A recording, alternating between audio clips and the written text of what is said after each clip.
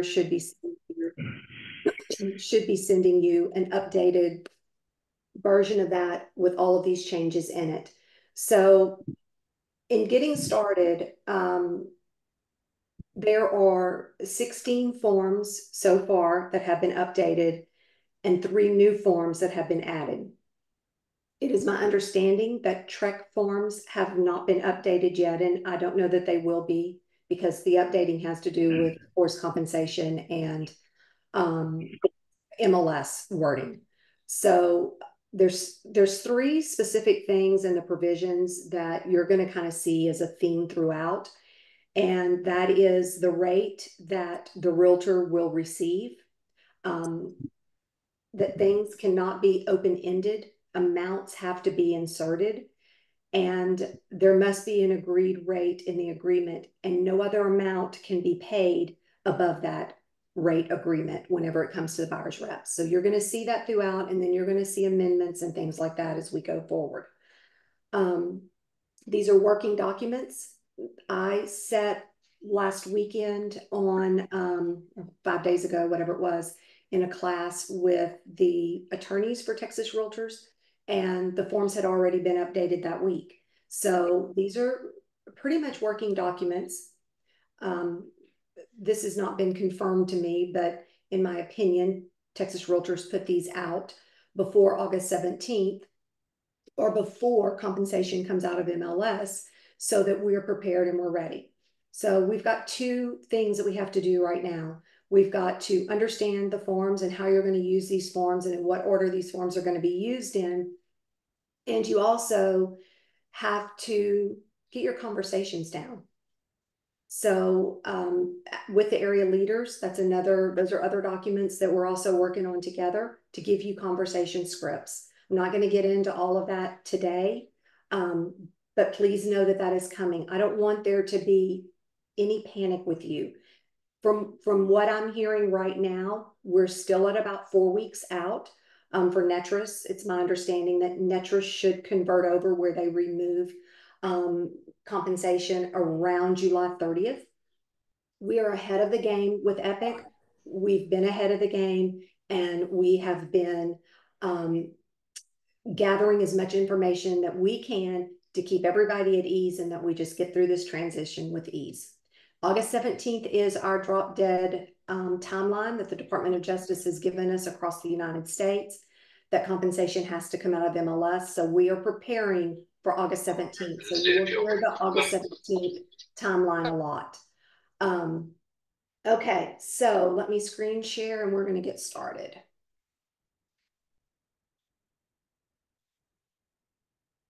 Can y'all all see my screen? Now? Yes. Okay, perfect. What I'm going to do whenever I send this to you and the blueprint is I'm not going to send an entire form unless it's one of the 3 forms that are the new forms that have been added, such as this form right here. So this is still in draft mode. This could change. But in the other forms, I'll just send where the red lines or blue lines are and what is needed for you to know at that time. So this is our first form, and this is, you'll hear me reference a lot of numbers throughout. You'll start to get into know the numbers as well. But this is 2701, and it's going to be our amendment to representation agreement. That does not specify buyer or seller.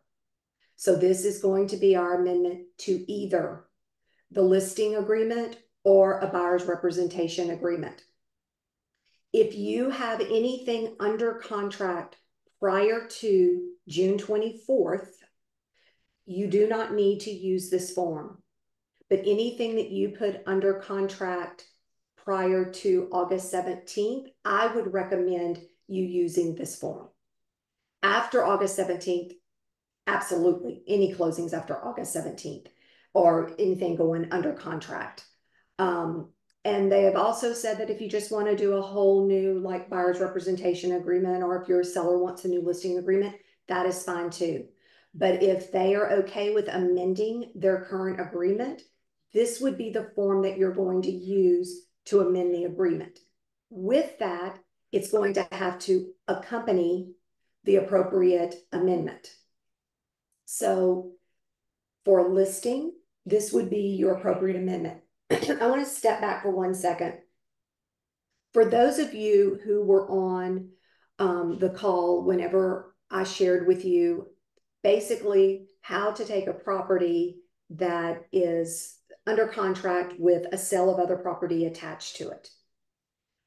There are so many moving parts to that, such as, the active kick out, the making sure that you have backup offers, that they're not just offers coming in, getting your seller under two agreements, so to say.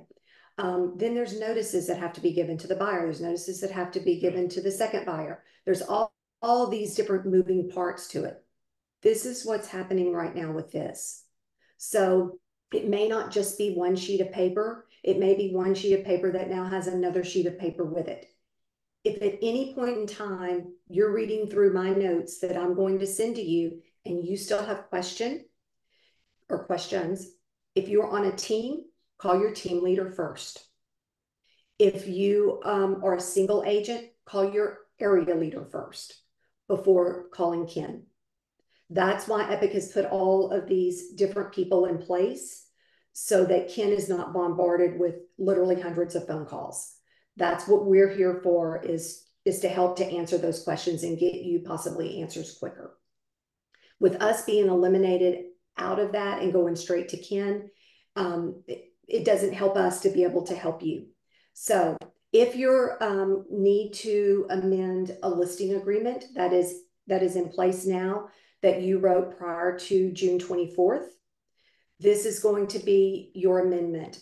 I'm not going to get into all what this says because it mirrors the listing agreement, and we're going to train on the listing agreement in just a few minutes. The next one that would accompany, if it's a buyer's representation agreement, is, I don't know why I don't have it right there, but it's essentially 1505. Oh, it's right here, 1505. No, that's 1507. There's an amendment, 1505. It must be in my buyer's rep on down. So we'll see it in just a second. But 1505, so you're going to amend a buyer's representation agreement before June 24th. And then with that amendment, you're going to have the actual amendment that is amending it. So there's two pieces of paperwork. Okay. Now let's move into our buyer forms. And our first buyer form is, there's two now buyer representation agreements. One is a one sheet, just like Epic's one sheet. Ken and I had a conversation yesterday, and we feel like this is the form that across the state we all need to be using instead of the original one sheet with Epic. We need to move to this form. This form is two things. One, it can technically take you, if you check full services, it could technically take you through to a closing. It's very similar to the Epic one page. So it has all of the things in it, so to say, the client obligations, the broker compensation, and the intermediary wording in it. So if they're ready to just move towards signing a buyer's representation agreement, then you would check full services, and right here, you would fill in what those broker fees are going to be, whatever it is that you agree to. If they're not ready to sign a buyer's representation agreement, from what the Texas Realtors attorneys said, the reason that they put box number 2 in, which is showing services, the reason that they put that in is there was an overwhelming request, I believe is how she put it, from Texas Realtors to have something similar to what Zillow has done with their touring agreement. Is it Heike? Let me just finish this one part and then I'm going to let you ask that question. Just unmute yourself and ask it as soon as I'm finished. So if you check this box with showing services, you have to understand that you are going to eliminate paragraphs 6 through 8. This is just a showing agreement, interchangeably a touring agreement. In this, they are asking for an amount. So I want to read this so that we understand what it says. Broker will provide client with access to properties in the market area. Client will pay broker a fee of blank due upon execution of this agreement. So the due of blank, as Ken knows, for a moment, I was like, I went into a heart palpitation. What do we put in this blank? And so Ken and I really talked it through. And this blank is area related. There may be areas of Texas that it would be very easy to put $50 in that blank, or $100 or $200, whatever your showing fee is. If you get into the Houston areas and you drive 2 or 3 hours to show people, I'm using that as an example. I'm out in West Texas, so I don't know how it all geographically works across the state. But if you're comfortable putting an amount in there, you can certainly put an amount in there. With that, if you do, that means that right then the buyer is going to need to pay you. So that's what the agreement is. So with that being said, you're going to need to have a check made out from them, either to Epic. Not either to Epic, either a check, a money order, or a cashier's check made out to Epic. And you are going to need to mail that in to Epic with a copy of this agreement. We still have to track it at Epic as to where this money is coming in for legal reasons. So if there is a fee to be paid, that would be how it would be done. And then, of course, you can request it on a CDA to get your portion of that. Okay. Whoever wants to ask questions, go ahead and ask questions. So, go ahead. Well, mine is answered. I was wanting to ask for you to enlarge the document, but I figured out how to do that. So Okay. Thank you. I have a question on the very beginning. You said if anything is contracted by the 17th. In our HAR class, they said anything that was contracted and closed by the 17th, you don't have to amend. But if it does, if it's under contract and hasn't closed, is that correct? Well, in the class that I was in, and we will get clarification on that and send it out. In the class that I was in, it basically said if there is a contract in place prior to June 24th, then you don't have to go in and amend it. But anything after June 24th, if it has been contracted before, but if you're doing anything after, then you need to be using the new forms. That's what it was told in my class. Ken, if you've got anything else to say on that, please, Well, in the HAR class, they said contracted and closed. If it hasn't closed, then you have to do the amendment because the contract isn't valid. According to them, it has to be amended per the terms. So, and I want y'all to hear what Roland's saying. I'm always one that's always going to err on the side of more paperwork, and more updated paperwork is better. On my team, there's forms that aren't even required by Epic that I make the team do just because I feel like it covers them more. So I'm with you, Roland. If anything that has not closed or whatever, I agree, it needs to be updated to reflect where we are today. I think it's just going to keep us out of trouble. Was there somebody else who wanted? I just had a question about the buyer representation agreement, the short form. Yes. On the showing services, is there a specific way that we need to charge, or are we free to negotiate that? Yes, that was my next point. You are free to negotiate that. Epic is not going to set a standard. And if you feel in your area that needs to be a 0, you can put 0. So that is up to you. It's really, there may be conversations that you might want to have with your area leader. Whatever is more indicative of your area and what you're comfortable with doing in that amount there. And we're not going to dictate that on an Epic level. And does the 85/15 apply, that split still apply to this fee that we're charging if we decide to charge a fee? That would be a Ken question. And I'm going to say that we haven't discussed that yet because this form is brand new, but I will get you an answer. I have a question. Yes. On the showing services, it says the client will pay broker a fee of. So they're not necessarily paying us. So if we do charge them, how do we get that money over to the broker? So what you're going to have to do is either have a money order, cashier's check, or personal check made out to Epic. And you're going to need to mail that in to Epic along with a copy of this form. Okay. Are there plans to do it electronically? Right now, we're not set up to be able to do it electronically. Right. However, that may come to be. Right now, I'm trying to get us through tomorrow. Okay.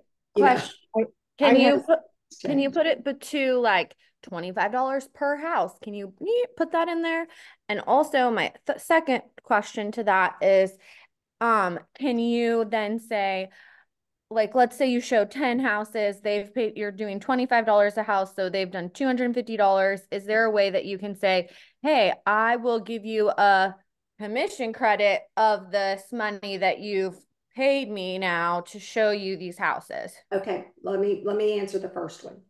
The first one is, if you remember what I said, there's going to be three things that Texas Realtors wanted to ensure in the very beginning. And one is there has to be an agreed upon rate and it cannot be open-ended.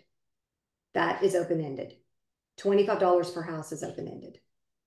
So I would say no to that. You need an amount. I'll show, we're looking at 10 houses this week and it's $200. If 11 goes in, you need to amend it. There cannot be open-ended amounts. Oh, so you could do like 0 to 10 houses. Nope, you cannot. $100, 11 to 20, another 100. That put that in there. I would say that would be open-ended. maybe you can charge. If you only show 8, are they going to want a discount? Yeah, can you do like a showing package? Like our fee is $500 for our showing service, and that's it. Is that close-ended?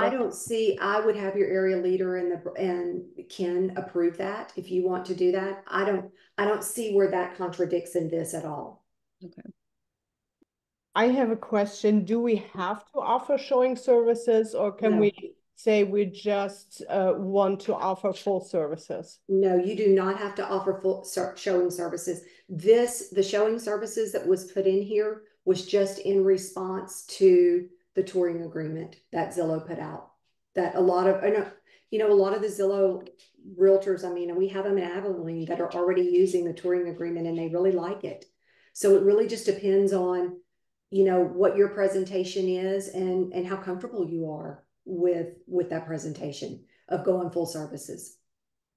And there's a lot of people who are speaking against. I yesterday sat on 2 masterminds. One spoke in favor of showing services, one spoke totally against it.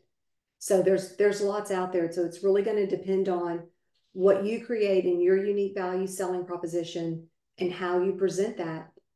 I believe that what Texas Realtors was doing is that if you get down to just not being able to get an agreement in place, they're just not comfortable with it, this is your backup.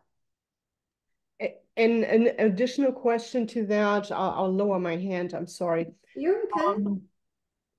So if we offer showing services, does that mean we are fiduciary, or are we still representing the seller? There's a representation agreement we're going to get to in a few minutes. Okay. That you're going to have to do as well. So you would not use this if you're representing the seller, just to answer your question, if you're representing the seller and you're just opening the door as a listing agent, we are going to have to give a representation disclosure to them saying that we would not be representing them, but that doesn't mean that we can't move to intermediary. I was actually referring to right now, if we don't have a buyer's representation agreement and we show a house, we're representing the seller. You can no longer show a house without some sort of showing agreement in place. That's a federal law now. That's right, but if we have the showing agreement in place, am I a fiduciary or do I still represent the seller? No, if you are only using showing services, you are not representing them. You are basically providing them access to the property. So that means the things that we're not supposed to do in Texas, such as provide CMAs, that would go, you're correct in that. You cannot do that until you move to full services. Got it. Thank you. Oh, you're welcome. I apologize. It took me a minute to understand what you were asking. Oh, no worries. Okay. So here is 1507. Let's move. Here's our long form. Y'all, the long form really has not changed at all. I do want to show you the one change is right here under definitions. They did take out market area, means that the area in the state of Texas, it used to say within the perimeter boundaries of the following areas. Now they've gotten very specific. Insert property address, subdivision, city, county, or zip code. I would see a lot of times come through the term any, like any county, any area in Texas. I want to caution you from doing that now. I was sharing in one of the classes this week, you know, you get into some counties in Texas and there's a lot of overlap where you can be, especially in some lake areas, you know, you can be in another county and not even realize you've crossed over. Some counties you're paying school in one county and services in another county. So, you know, if you want to keep, if you've got certain counties that you're constantly overlapping in, you might want to list those 3 counties on there, or 4 counties, or whatever it is, just to protect you in all of those. My concern is the protection. It could come down to, since they're holding us to these agreements of saying, you know, you put Eastland County on here, but you're actually selling a house in Tarrant County. This agreement is no longer valid. Eastland and Tarrant County are about 40 miles apart, 50 miles, whatever it is. So I mean, you have to be careful with that. So just think that through. They changed this word that was all in this. So in this, a lot of this is the same. They moved it up from a different area where it was originally in the buyer's rep. But we always had this. A lot of people just put 0. Some people put 1, 2, 3, 4, 10, whatever it is that you wanted to put in that blank.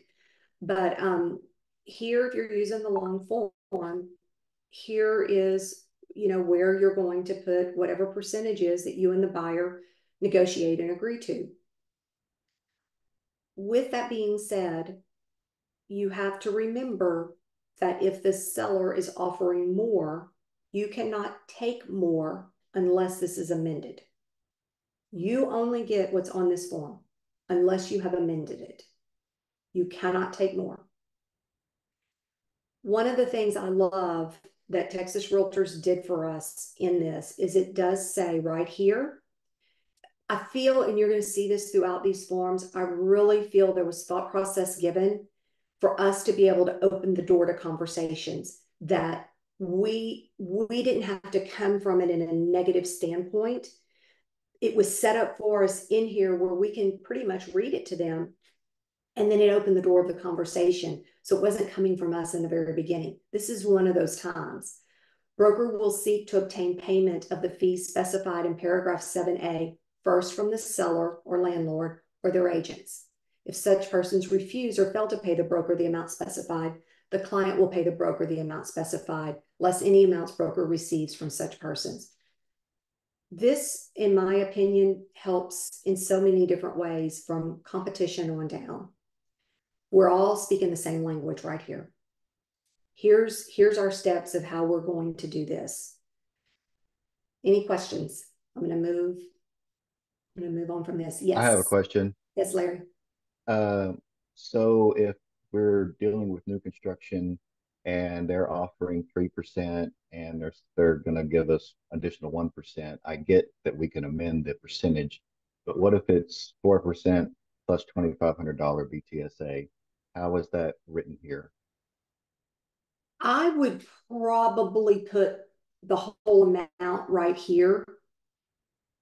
That in that particular one, that might be the best way. I don't think there's another box. There is on the listing agreements, but I don't remember seeing an additional box for additional compensation. I would probably put it as a whole amount right there.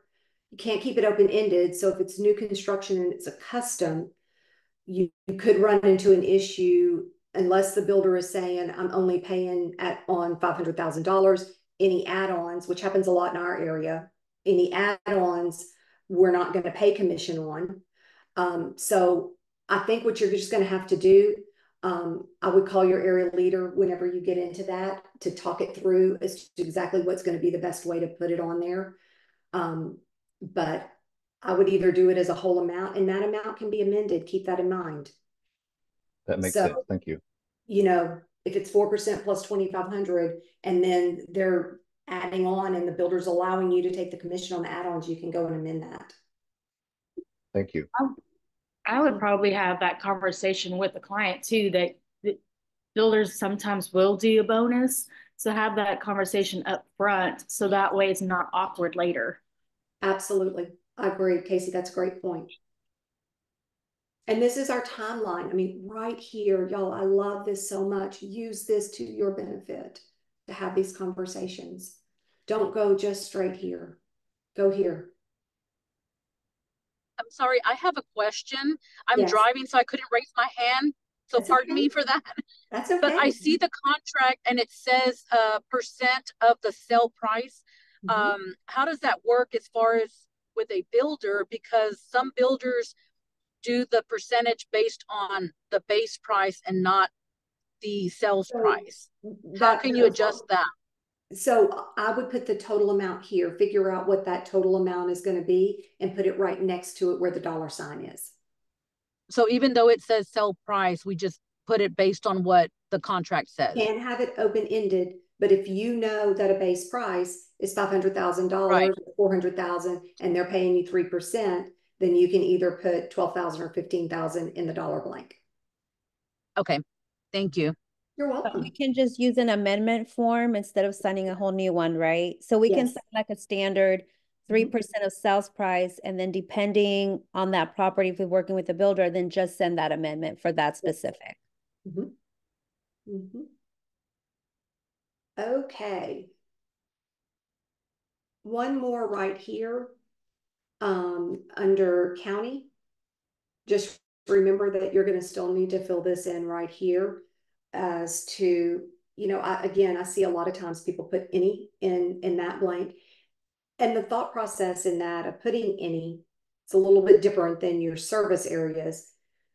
At times closings change. We have it a lot where closings will move to Dallas in our area, or they'll move to Houston if it's a foreclosure. So, you know, this may be something that you have to go in and amend as well. If you're putting your specific county down that it's going to close in that county, just keep in mind that whatever you put here, if it doesn't look like it's going to close there, you might want to go in and change that.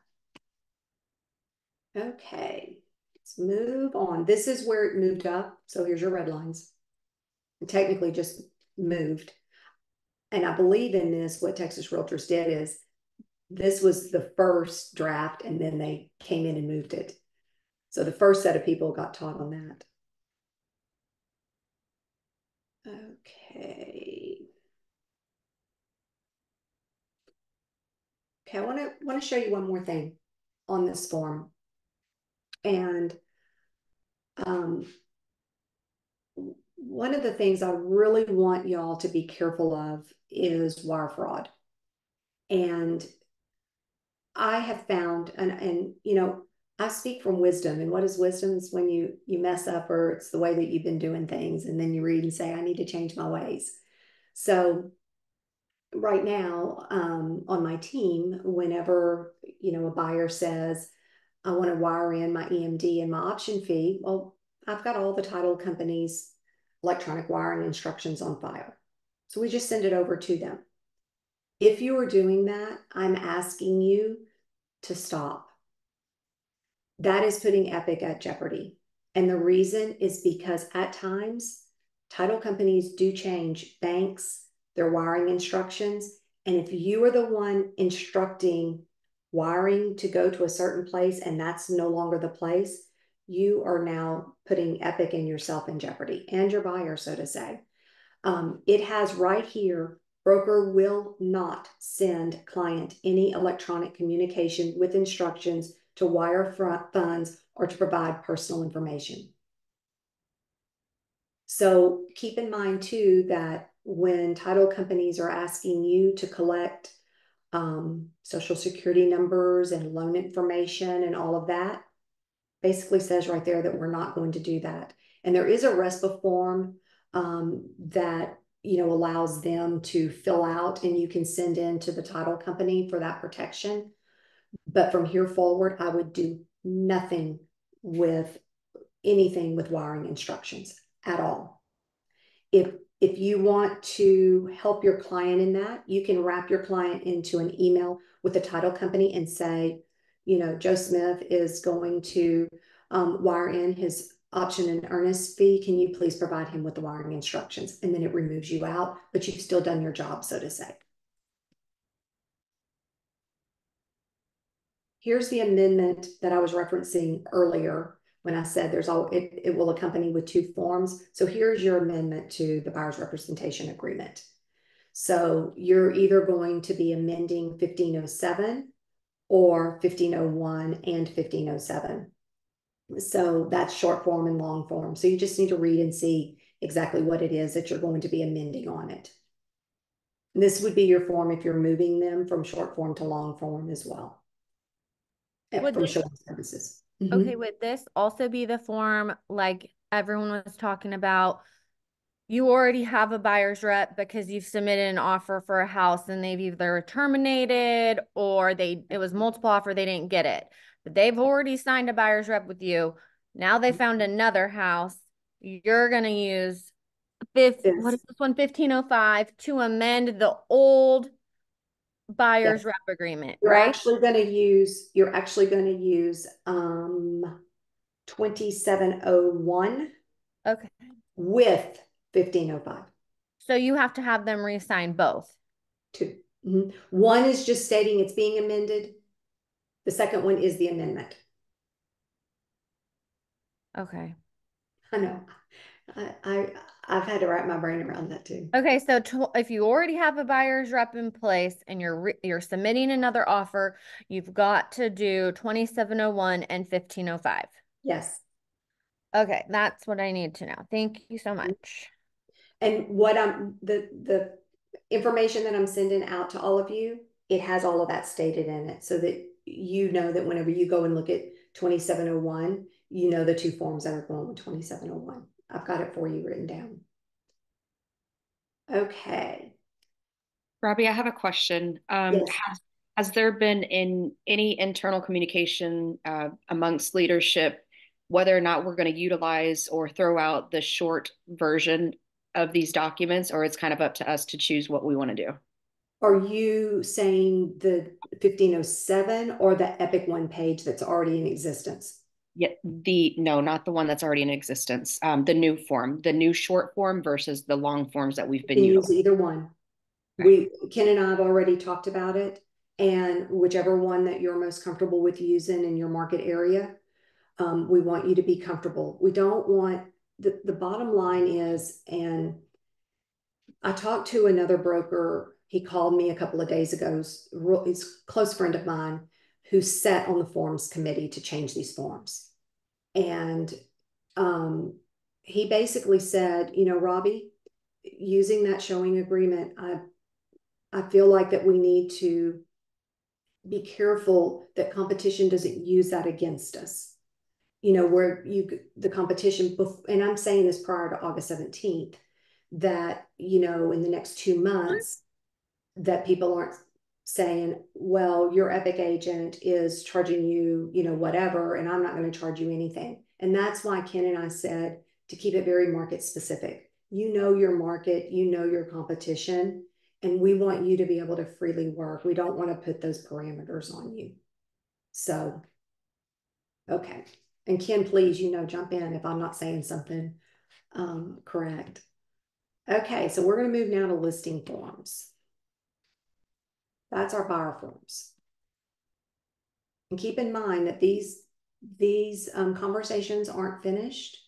You're going to hear from us again as your area leaders from of how to have these conversations as well if you're not comfortable. So here's our everybody knows our exclusive right to sell.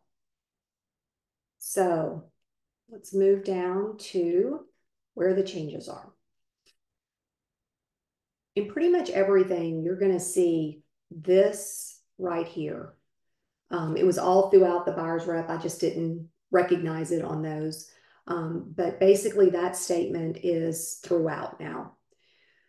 So in this form, we have two conversations that you're having with the seller.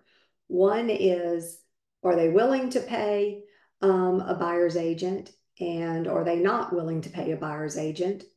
Are they willing to pay other things as well? I'm going to skip just a little bit down to this to say, once again, I feel Texas Realtors protected us in opening the door to the conversation with right here. After these two conversations and they decide on which box is going to get checked, we're going to go back up to that in a second. It says, in addition to paying the above broker's fees, seller may be asked by a buyer to contribute an amount towards buyer's expenses, such as buyer's broker fees or other expenses payable by a buyer under a sales contract. So what does that mean? Why did they put it? Well, if they go this route, they are saying that they will only pay you, that they're not going to pay a buyer's broker. So Texas is letting them know that just because you check this box and say whatever your negotiated amount is here or your flat fee amount is here, that doesn't mean that the buyer's broker is not going to come back and still ask you to pay that fee or to pay a rate buy down or to pay closing costs or to pay for a home warranty. They still may come back and ask for all of those things to be paid. It's no different than it is now. It's the same. I mean, with all of this, I know that they say, well, the seller didn't have a choice because the MLS dictated that the buyer's broker would be paid. But keep in mind, we've always had for sale by owners. They've always been there. They got to choose whether they paid a buyer's broker or anybody for that matter. So in this box, here's going to be, your first conversation is, if you're willing to pay a buyer's broker and what that amount is going to be. Again, we're not going to get into all of the conversations. We're going to get into that later and how they're going to apply to this. But I want y'all to understand this box because I don't want you to mess it up. And last night I had an agent send me over a listing agreement and I questioned it from the box and she had it correct, but it looked odd to me. But it's what the seller wanted. So this box is no different than our current listing agreement. This right here is going to be the total amount they're willing to pay. It says, when earned and payable, seller will pay broker. Insert total amount for broker and other broker. Total. So if your area is 3%, 3.5%, 4%, 4.5%, 4.75%, 5%, 5.5%, 6%, whatever it is that you negotiate with that seller, it goes right here. Next line is no different. If you remember on page 2 is where we used to have this right here. And if you scroll down to about page 7 or 8, something like that, there was a breakout, 4 different lines that you could fill in of paying a buyer's broker. All it's done is moved to right underneath this. It's no longer separated out. So here, you're going to put, if the other broker represents the buyer, the amount is going to go right here that comes out of this amount. So if you're at 4% and then this would be 2%, then this up here would be a subtraction out. You're technically at 2% and the other is at 2% or 1 or $500, whatever it is. There's no set amounts. Here would just be you. So total, breakout, just you. Does that all make sense? Okay. Can you cover the issue of how that might affect intermediary? How it would, Ken, that may be you that would need to cover that more of how it would affect intermediary. And we might need to research that and get it back to you to have a solid answer. but Ken may have the answer. Yeah, I mean, I agree. We need to research that specific issue.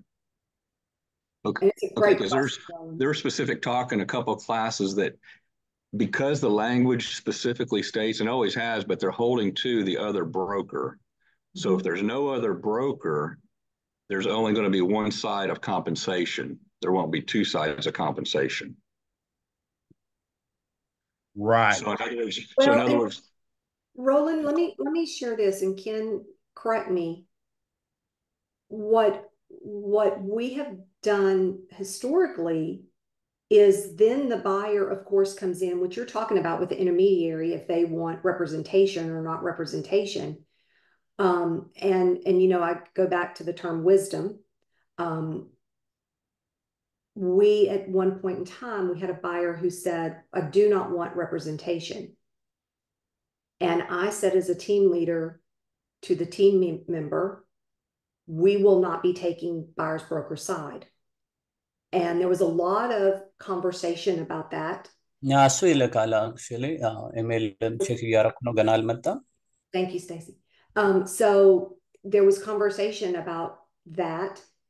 And luckily, because we made the decision that we made, and that was that we only took what was in the listing agreement on the seller side, that buyer was taking the seller to court, and that was part of it. And I was able to go back and prove that we had not taken anything from the buyer. He actually did represent himself, and we had done all of the paperwork properly.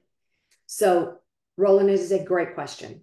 And it's one that we do need to research and have a little bit of a protocol in place. There's two separate distinct issues. You're right, the unrepresented buyer, but it's intermediary with appointment. Then you have two agents under the same umbrella, and that's where it may cause issues on future compensation. Yeah. Great question, and one that we will get answers to. So I know I can see Ken taking notes, so yeah. I can't right now. So thank you, Ken. Okay. Robbie. Yes. I have a question, not specifically to this, but just because I heard you say that earlier. Did you say we cannot send CMAs? Like, do we have to have a listing agreement to send out a CMA? Well, no, not a listing agreement. It's more of a buyer's representation agreement. So what about like for our seller clients? Like, I work with a lot of like independent builders, and they normally want us to do a CMA before they start building the house to see, you know, what they could possibly get in that area. So has that like we're no, not. you can still do that. You can do that with a seller, just you have to be careful with a buyer because with a buyer. Okay. Yes, you just have to be careful with a buyer providing a CMA if you don't have a buyer's representation in place. Okay. Well, we normally don't provide for buyers, but but for sellers, it's still business as usual.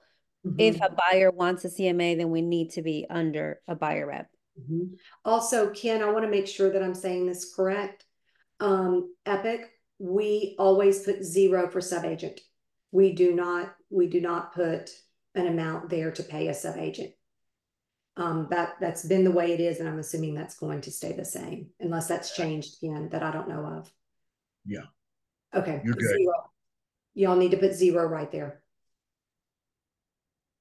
Sub-agency it's a slippery slope. Okay. Let's move down. Here's where I was talking about where it moved up and became part of the other. Here where it says reserved, all this is stating is that if Texas Realtors chooses to come back in and make this something of a paragraph, since paragraph 8 has moved and they kept it. They technically didn't move intermediary up to 8 and that kind of thing. So it's just staying in a reserved pattern in case they want to go in and add something.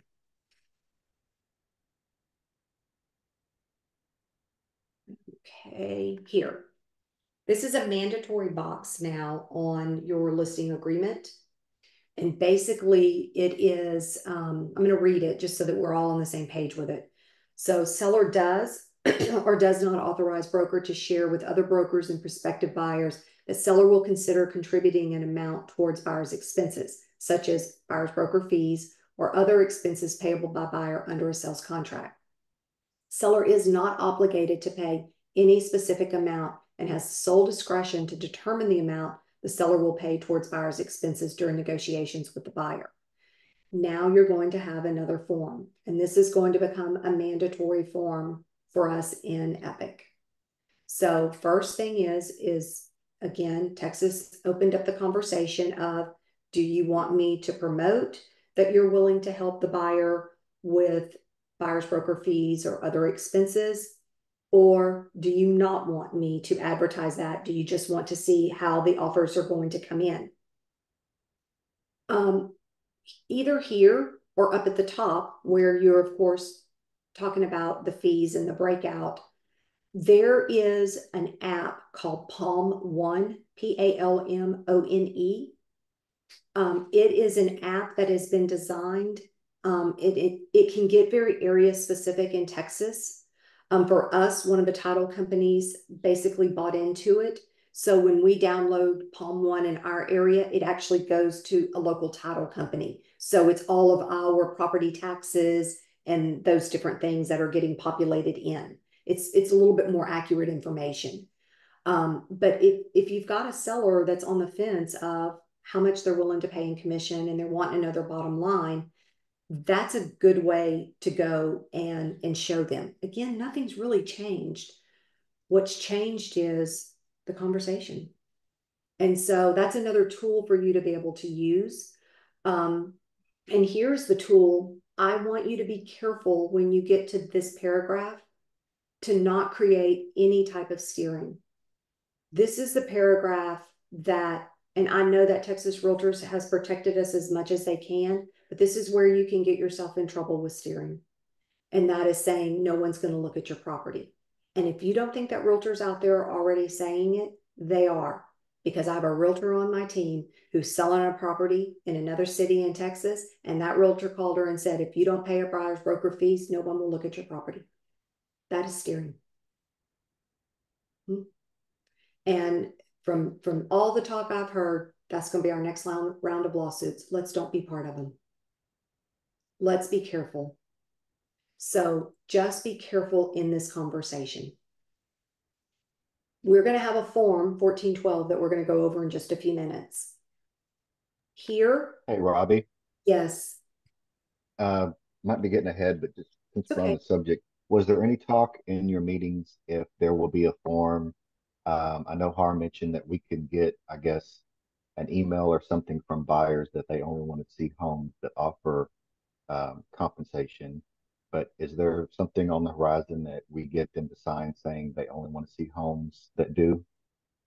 No, I have not seen anything like that at all, or any type of talk about it. But I do believe that if you receive an email saying these are the homes I want to look at, I mean, we can't say, no, I have to go show you this home.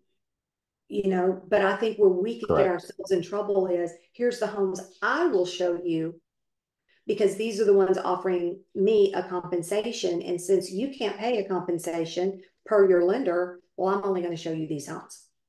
That's understood. Right. Thank you. Question. Okay. But yes. like I've had a conversation with some buyers I'm showing houses to today. I told them what you're basically in the driver's seat because going forward, you will have to pay the difference between what a seller is willing to offer in compensation and and the agreed upon percentage that we have agreed upon in this buyer's agreement. And I said, so it probably in the future will take a little bit longer to set up showings because that will be part of finding out ahead of time. So I can present you what they're willing to buy, to pay, and then you decide which of the houses you want to see. Is that an appropriate way to present this? Yeah, and I'm going to tell you, my brain was going in a totally probably different direction when you started sharing that. I've got to wrap my brain around when you said about it puts you in the driver's seat. I love that because the buyer's rep does, especially if they're willing to pay, whatever, whatever, you agree upon, and they can, it does, because we now, our time is going to get tied up calling listing agents and negotiating, and you're about to see all those forms that we're going to have to get signed by either listing agents or sellers, where they can just go look at houses and they may get the house over somebody else just because they're in a better position. So I'm gonna think on that. Thank you. I hope I answered your question and didn't go down another rabbit trail. But not fully, because part of my question was, can I present it like this to my buyers? I'll give you the information, what sellers are willing to contribute towards the compensation that we have agreed upon between you and I, and then you decide which of the houses you want to see based on what you like, but also with this additional information on how that may affect your loan and how that. Absolutely. And yes, you can do that, because Texas Realtors, unless Ken feels different, Texas Realtors protected us in that, saying that that's the first place that we're going to go to try. We're going to try to get it from the sellers and the listing agents. So that is information for us to deliver back to our buyers. So I don't see where you're doing anything wrong in that. You're following what the agreement says. That's what I thought. I just wanted to have it confirmed. Thank you. And Heike, can I just insert that I also love how she said that, because I think I've been hearing a lot of fear for buyers with realtors, but this honestly really does give buyers a lot of power in what they want to buy in negotiations. And even in the market too, a lot of people were saying sellers, right, will have more of the power, but just the way Heike worded it, I was like, thank you for that. Gave me a whole. I know. I'm so sorry, Heike. I went off whenever you said it in the way that you did. I was like, oh, I'm loving this. Yeah, it was good. And I love what you just said as well. Y'all, so much, and I try to train the agents in my area this all the time. How we process and come across is either going to increase negativity or fear or decrease it. And so that's why I want y'all 4 weeks to practice these scripts, and not make it a script, make it your own in the way that you're saying it, and make everything come across that this is positive, not negative at all. There's nothing negative about this at all. And if you're feeling that negativity, I want you to get with your area leader, or call me. Whoever, and let's talk it through and see how we can reverse that mindset. Or get on one of Rob Stein's Mindset Mondays. He is fantastic with positive mindset through all of this. Okay, so next thing is this box right here needs to be checked now at all times.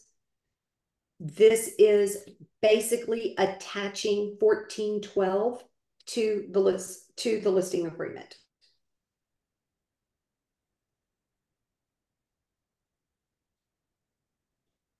Okay, now we're going to go down to 1412. Here it is. Robbie, I have a question. Can you back up just a moment? Yes. Which one? Back up to the last box. Right here? No, ma'am. One more page. Or right there. You were talking about O, correct? On 19? Is that what you were talking about? Oh, right here is that, yes, we're going to attach a seller's authorization to disclose and advertise certain information. So on that form, let's say you have a listing, and a seller does not want to advertise an FHA buyer. Is it appropriate to put it on that form, or? No, you still have a checkbox on the listing agreement. You just don't check the FHA box. Okay. No different. It's exactly the way that we're doing it now. Okay, because I feel like I've heard this from a few people, and I've actually had someone same, VA, FHA, which I still think a VA loan is the most secure loan you can get. as it's government funded as well as an FHA loan, but sometimes they don't want to go that route. Nope. And I think that happened a lot, especially after COVID. They started changing things in their mindset that they didn't want to go through the appraisal process with some of these people. And I just want to make sure what I usually do is put it on the notice. Yeah, I put it on the notice though that seller has authorized to market as conventional or cash. Is that still appropriate? I mean, if you want to put that in there and reiterate that, there's nothing wrong with that. Okay. But here is your boxes for it. I mean, Texas does have that on there for us. That the seller signed. Right. I just want to make sure nothing was different there. Okay. No. Thank you. You're welcome. Okay, so let's go back to 1412. Y'all, we could get into a 2-hour conversation over this, and we probably will, but it won't be today. So I want y'all to start wrapping your mind around this form and how you're going to have the conversations about this form. And I want you to keep in mind about this. And the reason I want you, if I would say you had homework, this form is going to be your homework. I want you to get to know this form. And the reason is because this form has so many different implications to it. So with it, it basically states that the seller doesn't have to do anything that you put in this box. And this box could be 0. That's why I'm saying this form has to accompany the listing agreement, because this form will protect you. If a seller ever comes back on you and says, I told you not to, to only market so much amount of money, and then you can go back here and say, no, sir, you told me to market this amount of money. So this is going to be your amount of money. So if your seller says, I'm not willing to pay upfront, say that I'm going to pay a buyer's broker, but maybe I will consider $5,000 total or whatever their amount is. I'm just throwing amounts out. There's no set amount. This is what you would put in this box. This is the amount that they are allowing you to disclose. Do you remember 5K your way, 10K your way? That's it. There's your 5K your way or your 10K your way. You can't put that in MLS anymore, but it's no different. It's no different than whenever they wanted us to advertise bonuses. It's no different. But here is going to be a total amount. We used to break it out in MLS. So it may say 10K your way, 5K your way. You've got buyer's broker is going to be paid down here in this box. And so all the different boxes were split out in MLS, and that's all gone. So now the seller has to decide, if any, how much do you want me to put out there that you're willing to negotiate on?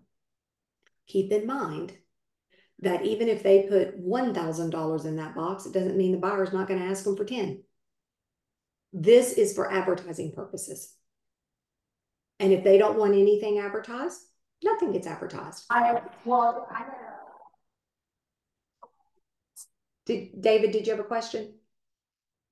No, okay. Okay, so Robbie, I have a question. Yes, Okay, so on the seller's authorization to disclose, does that have anything to do with the cooperation to the other broker, or is it strictly in regards to advertising? No, it says it right here. Buyer may use these funds to pay for buyer's broker fees or other expenses payable by buyer under a sales contract. And that's why if a seller says to you, look, I want the max. I mean, there are some sellers who don't agree with this lawsuit. So, there's 2 specifically in the last month that I've gone on listing appointments with, and they have both said, I'm not happy about this. I feel my right as a seller has been taken away. Well, that doesn't matter. It's done. It's law now. So now we have to decide, what do you want to, that's the past. So what do you want to advertise in the future? And if they say, I want it fully advertised, I want them to know I'm going to pay X amount to a buyer's broker. I will pay X amount towards their closing cost or rate buy down. I'm going to give them a home warranty. That was when I was saying that app may come in good, or you can just sit and handwrite it out and figure out what this total amount might possibly look like to advertise. And you're going to have some that want zero. So, but that's where I was saying we're going to have to get really comfortable with this form, because here's where your conversations are going to have to come in of what is going to be to the biggest benefit to the seller, and not in a steering manner, more of an informational manner. I had one here that I had to have a conversation with, and he began it with, I'm not paying a buyer's broker. It's a cookie cutter neighborhood with 17 other houses on the market who are paying buyer's brokers. So do you think that he would not come back on me and say, why didn't you tell me this? Just because I said I didn't want to do it? You had that information, Robbie. Why didn't you say to me 17 other houses are offering it? So, you've got to be careful of giving information and steering. And when I gave him the information, it was not in a steering manner at all. It was, I just want you to be aware of what these others are doing. I'm not in any way saying that that is what you need to do. I'm only sharing with you what other people are doing. And he made his decision at that point in time. Okay, so I have a question. Mm-hmm. Yes, whoever said, was that David? Who said they No, me. Harvey. Mm-hmm. So on the seller's authorization, are you saying that, I don't know, just hypothetically, if somebody says, okay, I'm paying 2% commission, plus I'll do a warranty, plus I'll give a certain amount for closing costs. Are you saying that we need to add all that amount of funds together and then the total goes in that box? Yes, if that's the amount they're willing to let you advertise. That's the amount that goes in that box. Harvey, they may say like, okay, so then you've already done a net sheet for them. So you've got it all out for them. And then you say, okay, how much of this do you want me to advertise? It's the advertising that goes in that box. And they may say, you know what, just do like 5K your way or 10K your way. And let's see if we can just get away. We can't put that in MLS. I'm just using that as an example. But let's advertise, that I'll give $5,000. And the seller may know that he may get hit with 10,000 or 7,000 or 8,000, but he's trying to get away with 5. And you're going to probably see that a lot, and that's okay. So it's not including like the compensation for the buyer's agent, because that would change, because if they negotiate 10,000 off the price, then that is not an accurate amount. It's broker fees right there. Well, but if you read the next paragraph, it says none of it is an accurate amount. It says the seller's not obligated to pay any of it. Doesn't matter what he puts in that box. That's an important distinction that the seller will consider. They don't have to pay anything in there. Perfect. That's a negotiated amount depending on price or other terms in the contract or offer. Look, right there, will consider an amount up to. It does not, y'all, let's go back. You always got to think about what was it before to kind of apply it. How many times has it said in MLS, seller will leave refrigerator? And then the buyer's agent doesn't ask for the refrigerator in the contract. Seller was not obligated to leave the refrigerator. MLS was informational purposes only. MLS is not a contract. That's what this is saying as well. This is informational purposes only. It's something the seller will consider. Can I ask a question about the advertising? So going forward, obviously compensation will no longer be included in the MLS, but we could do that in like those mass emails to all the agents or Facebook, social media marketing, flyers, etc. Yes, you can. The only thing that you cannot do is if you have a website that has an IDX feed to it, my understanding is you cannot have compensation on websites that have IDX feeds. So if your Facebook page, which a lot of business Facebook pages for realtors have IDX feeds, don't put it on there if you do. It cannot be where an IDX feed is. Hey, Robbie. Yes. So on a listing agreement back on 11F, seller does or does not authorize broker to share. Mm-hmm. If we're choosing does not, then 1412 is not needed. You know, Correct? here's the thing. The only reason why I said to keep it is that it reiterates it again to open up the conversation again, Larry, and to put the 0 right there and show them you're not advertising this. Understood. So Thank that, you. yeah, just because then it may make them say, let me rethink this, or wait, I checked the wrong box, you know, that kind of thing. I just think it's an assurity. Maybe I'm Thank you. overcautious on it, but I just feel like it's an assurity. Catherine, did you have a question? I answered it. Okay. I have a question. What if it's a percentage? If it's a percentage that is going to go right here? Yes. I would, let's see if they've got because they didn't put percentage on there. They only put dollar amount. And I would assume a lot of it's going to be percentage because that would be easier than putting a dollar amount. It would People would be. adjust based on the price. You know, contributing an amount up to would be 2%. Can we get every example that I've seen so far is a dollar amount.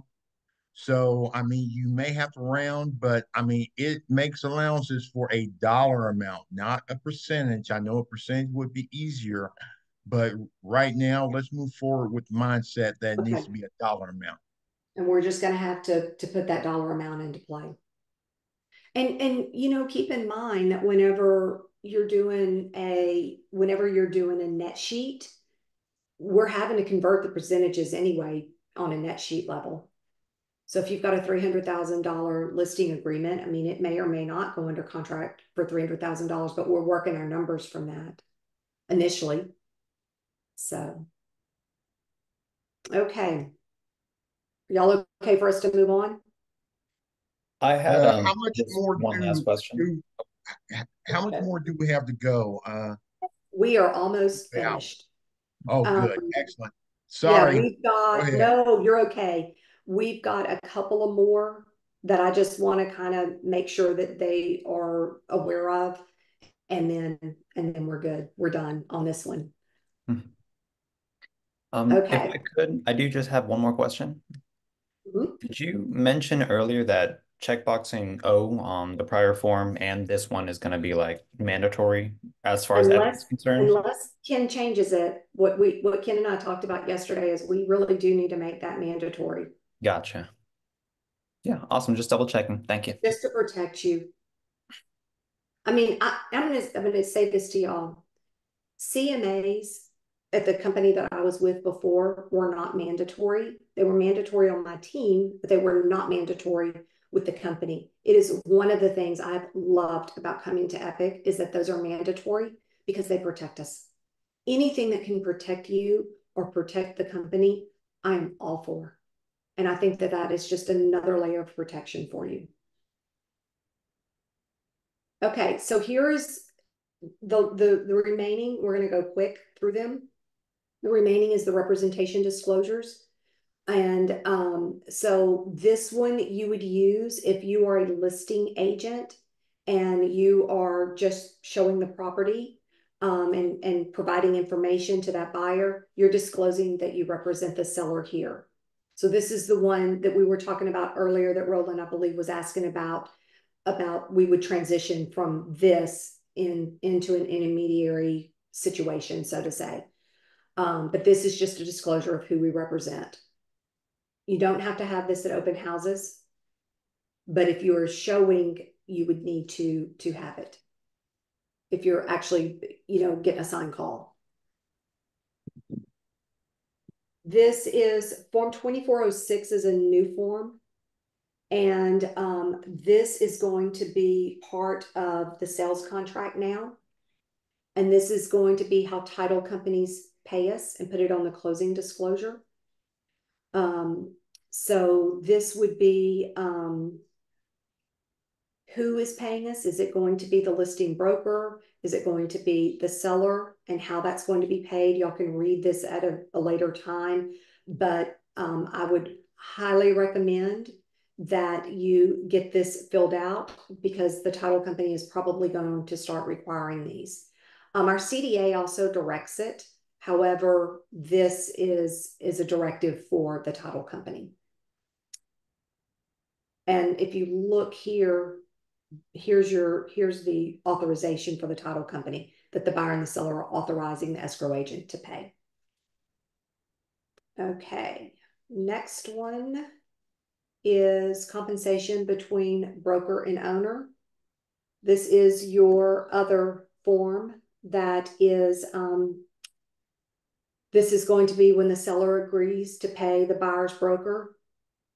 This would be the form. So if they've checked that second box in the listing agreement and now they've agreed to pay, this would be the form that's going to get filled out. Yes. Is it Jacqueline or Jacqueline? Jacqueline. Jacqueline, I love that. Okay. So in the instance where a buyer is paying a portion or all of a broker's compensation, how do we communicate that to all parties or to the title company? How is that handled? I would just send an email to the title company and let them know. And if they're asking you for any additional forms, then you would get the forms that they're going to require. So that would be whatever it is that they're wanting. Okay. Okay. And then the last one is going to be the compensation agreement between brokers. So this would be if the listing agent, so that would be if box number 1 had been checked, and that breakdown would be, this would be where we would be paid on this one. And I just want to bring these last two to your attention and we're done. Here's our new referral agreement. We do have referral agreements in Epic as well, but this is the new Texas Realtors referral agreement. And also general information. This is a required form in Epic. And the verbiage is now in there that I was sharing with y'all as a definition of what compensation is. So if you are updating your buyer's rep agreements, if you're doing the 2 amendments to the buyer's rep agreement or the listing agreement, please include this form as well. Update this form as well. And that's it. Y'all can start leaving if you would like to start leaving. And if anybody has any questions. Before they start leaving, I want everyone to thank Robbie. Thank you, Robbie. Great job. Welcome. Really appreciate it. Thank you, Robbie. Great information. You're welcome. Thank you, Robbie. Somebody asked. Thank you, Robbie. Somebody asked in the meeting chat about are the forms on the Epic Cloud now? They're in .loop. Okay. And they're in zip forms. Okay. Will somebody be, I know we have a checklist of forms whenever we take a listing or do a buyer's rep. Will there be a checklist of all the things that we need so we can all stay in compliance, don't get sued? We need to update our list. You are exactly right. Thank you very much for pointing that out. We will get that done. Okay, thanks. And then this is being recorded, right? So will we get a replay of this? Like a link to this Zoom? Dawn? I think it's being recorded on my end. So yes, since it's under mine, yes, I can. Absolutely. Okay.